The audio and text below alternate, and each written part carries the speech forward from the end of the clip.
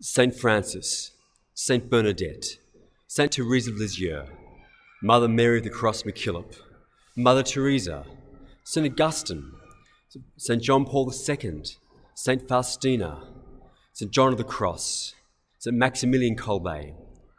If I was to ask you who is your favourite saint, chances are you might name one of these saints, each of whom we are inspired by because we know much about them, either from their own writings or from significant biographies about them. But there are also another group of saints who perhaps we don't know so much about, who we don't have maybe such a personal devotion to, but who are nonetheless incredibly significant for our Catholic faith. Think about St. Linus, St. Cletus, St. Clement, St. Lucy, St. Agatha, St. Felicity, St. Perpetua, St. Justin, St. Polycarp, and many, many more besides. We don't know much about these ancient saints, and what we do know is sometimes greatly exaggerated or embellished, but nonetheless they are foundational for our Catholic faith. Today is All Saints' Day, so let's explore why these saints are so important to us.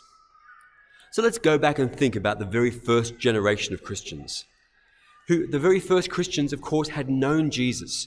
They had seen him die on the cross, and they had seen him alive again.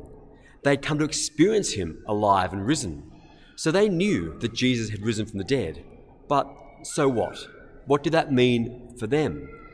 Well, they and the next generation of Christians as well came to experience the Holy Spirit, the life of the risen Jesus at work in them, both in their own individual life, but also as a community when they came together, so strongly that they consider themselves to be collectively the body of Christ. And the body of Christ was as much who they were together as what they received when they came together at Eucharist. But was that all there was? Had the life and death and resurrection of Jesus made a difference for them here on earth, but nothing more? Or was there perhaps actually an enduring effect of Jesus' redemption that would live into eternity in the life of a believer?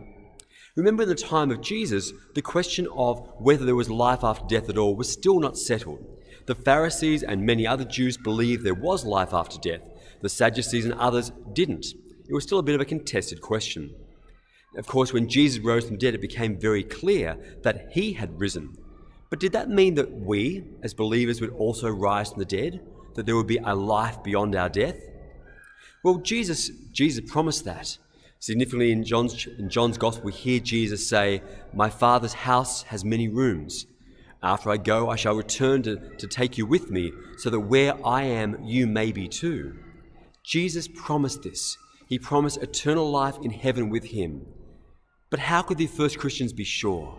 How could they know this was really true? It's very hard to experience something when you haven't been to heaven yourself yet. But something amazing happened when the first Christians began to be martyred for their faith.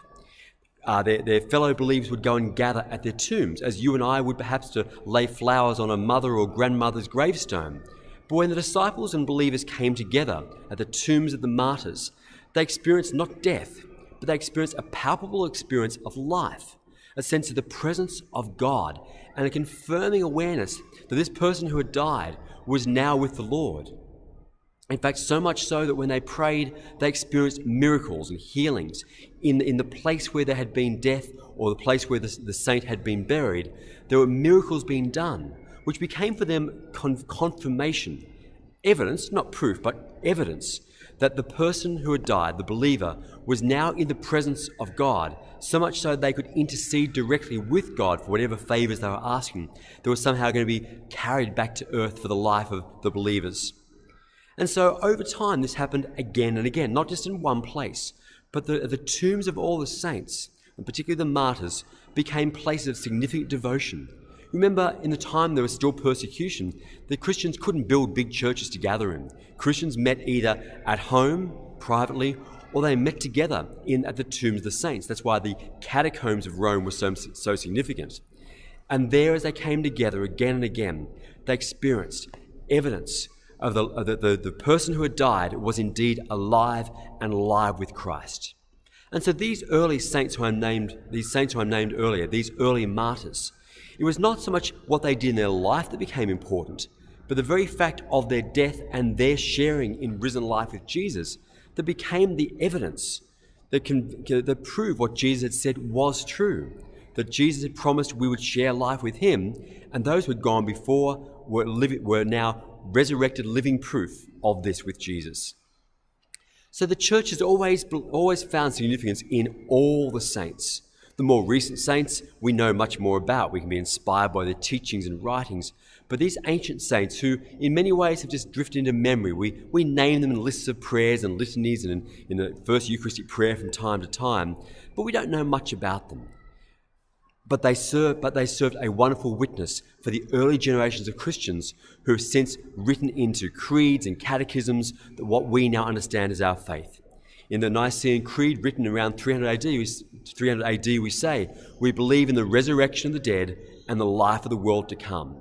It had been so established, so convincing by that time that everyone believed it.